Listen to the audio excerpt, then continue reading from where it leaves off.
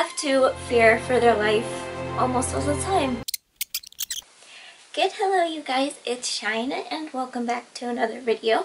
If you're new here, make sure you boop that subscribe button in the snoot and we'll get on to the video. So as we know, gerbils are social animals, but they can also become social with their environment. Although they can only speak fluently with each other and other gerbils, they can also begin to understand you by the tone of voice that you use. If you make it a habit to use a certain voice with them and also a certain noise. I usually make a clicking sound with my mouth to indicate that it's food time, which I'm not going to show right now because that would be cruel. But they will, if you make this a routine and a habit, they will begin to understand what it means.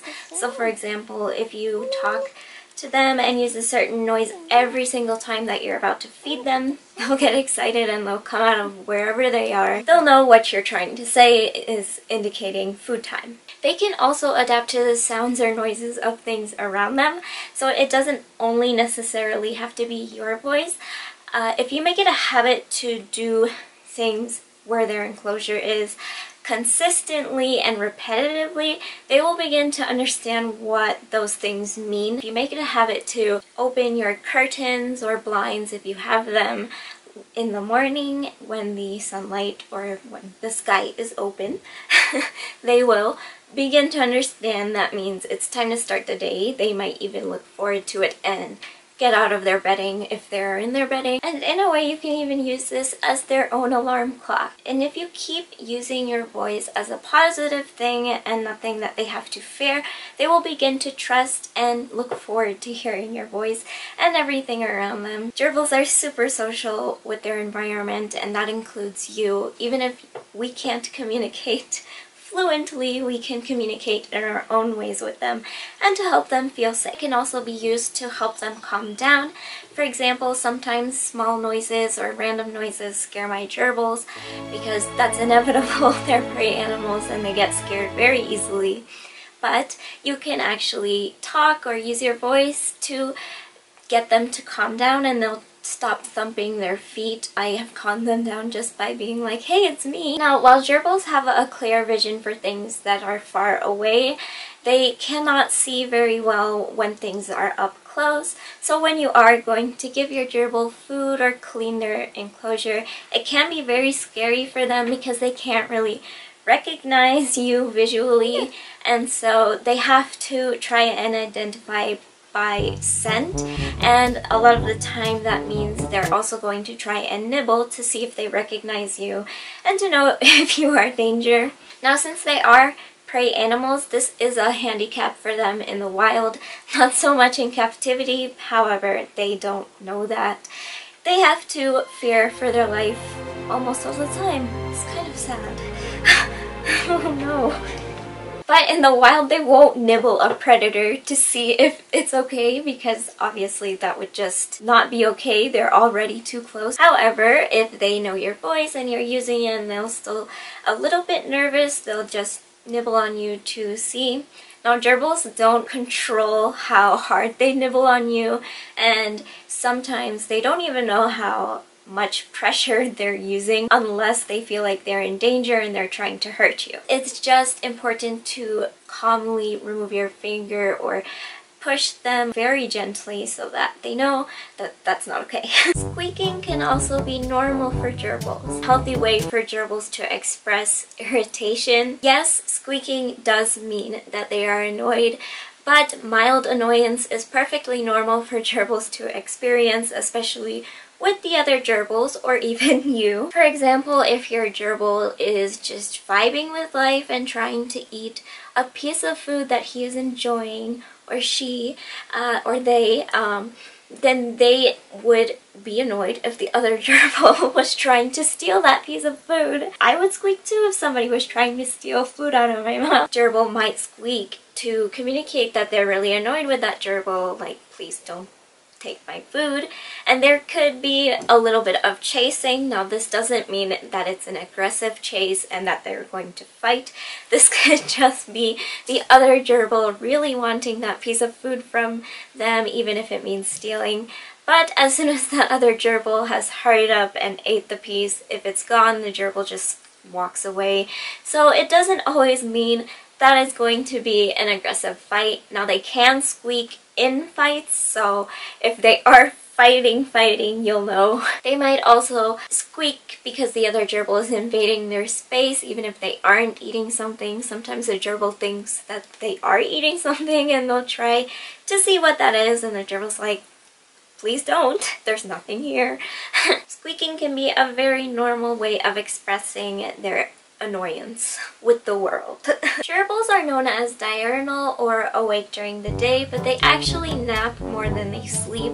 They take constant naps rather than a heavy sleep throughout the whole day and night. In captivity, gerbils can be out and about without risking the expense of their life, and they do get to know that the longer they are in that enclosure and more comfortable with their environment. So you'll often see sometimes they might even nap above the bedding during the day and only use the nighttime to be more secure than that. Like with my gerbils, they always nap above the bedding during the day, but in the night they go down and usually stay there. Sometimes they'll go for water and then they'll just go right back.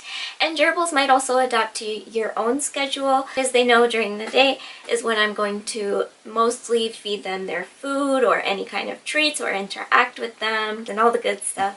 So they know that the daytime is a good time to be out because it's useful for them. In the wild, gerbils keep everything in their burrows and their chambers of their burrows. So that's why gerbils try a lot to cover everything in bedding and put everything down there. But if you make it a way that it's just not possible for them to do that, they cannot bury their wheel or their water or their sand, then they will just accept it and they will have to go to those things rather than keep it in a place where those things wouldn't even work anymore. They don't know that it wouldn't work down there. However, start to be comfortable with the idea of getting out more and be okay with being out in the open. My gerbils also redecorate 1,000 times a day. It's interesting to see how they still really work hard on those chambers, and it's still very important to have bedding and a depth so they can do those natural instincts. But they really only take consistent short naps throughout the entire time of their life. Maybe a bit more so when they are older and young babies. Because when you're older, you just become a baby again, basically.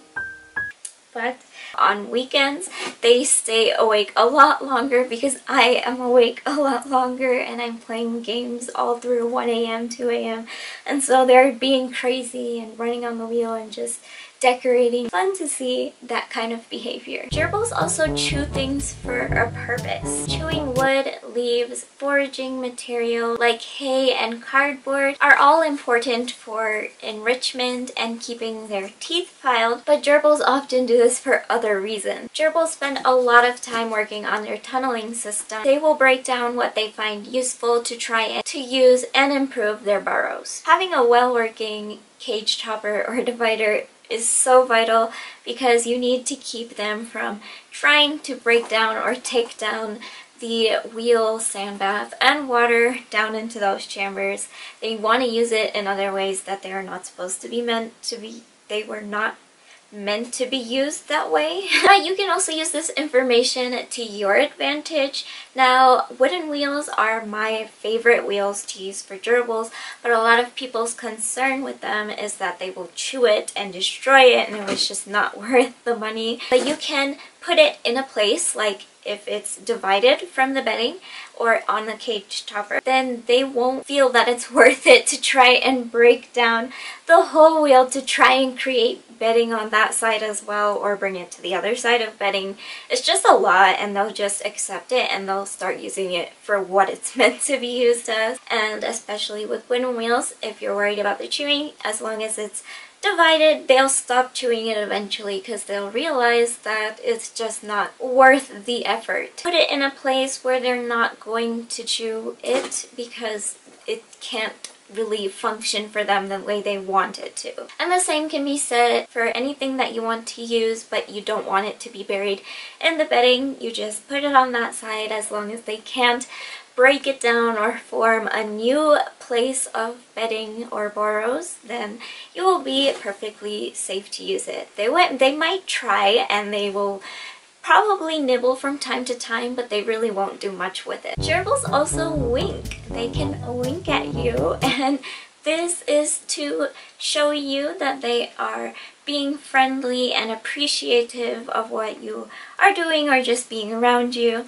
They wink even at you or other gerbils to show that they really like you, and it's the sweetest thing. It's their simple way of communicating approval and gratitude.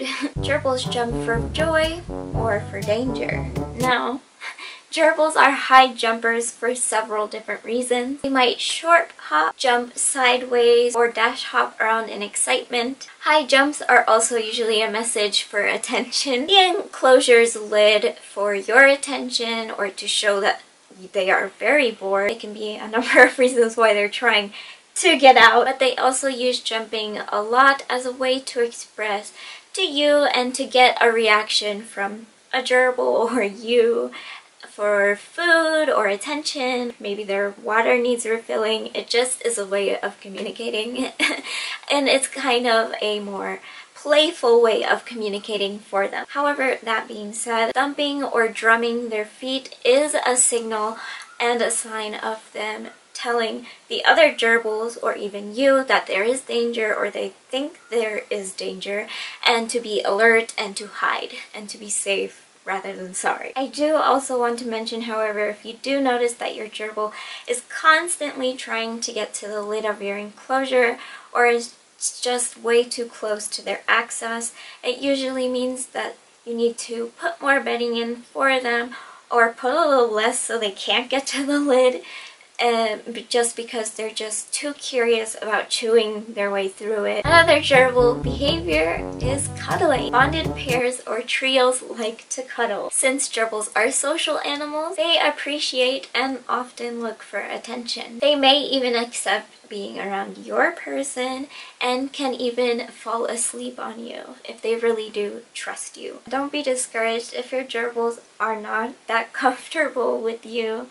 They are naturally prey animals, and so they really do try to be more precautious about anything, so I wouldn't take it too personally. Just try to do the best you can and understand what they want from you. Gerbils also assign roles. As we know, gerbils create clans in the wild, and in captivity, we kind of are creating their clan for them. If they are siblings, they were already in a clan, but they still have to decide their place in that. Now, in captivity, it can be a little bit different on what they decide to settle for. Once established, though, you'll notice that one may like to be more in control of designing the layout of their burrows. Another or the other might be the follower and just try to mostly follow what the other gerbil or gerbils are doing. And of course, even in just a pair, one will be the leader. The leader usually decides to do whatever they want, but they also help their group feel safe. They are the first to check if it's okay to be out in the open and let the other gerbils know that it is okay, and they will also be the designated gerbil to tell and let the other gerbils know that danger is gone if they thought or if danger was near. Now, in captivity, if a clan decides to have a dispute, because sometimes gerbils will want to be the leader, or if the leader or another gerbil becomes weak, they will want to take advantage of that to change the roles of their clan. Now, in the wild, they can simply rush another gerbil out of the clan if they disagree completely, but in captivity, they're led to fight to death because they can't really escape. So you do want to make sure that you are checking constantly their interactions and seeing that they are not challenging anybody's normal behavior of that clan that's normal for them. This can be a really good way for you to avoid or to realize when the clan is breaking up or it's just not working anymore. And I keep mentioning only pairs or trios because they are the safest to attempt to keep in captivity or in an enclosure. I wouldn't recommend anymore because there's just too many roles to be assigned and not knowing what they want and if they will agree all the time. The last behavior I want to talk about that you'll notice for gerbils is their play fighting and grooming. Bonded pairs or trios confide in each other for playtime or attention. They may box, wrestle, or cuddle as a way of spending time together and to have fun. Since gerbils are desert animals, they rely on sand, but also their friends to thoroughly clean themselves. And you'll notice that gerbils will often groom each other by going through their face and trying to pick out any residue that they find or around their fur coat. You definitely don't want to see aggressive non-stop chasing, because then that means it's a fight and not just attention seeking. But that is it for this video. I hope you guys learned something and are able to understand your gerbils better. Comment down below with one behavior you notice from your gerbils, and I'll see you guys next time.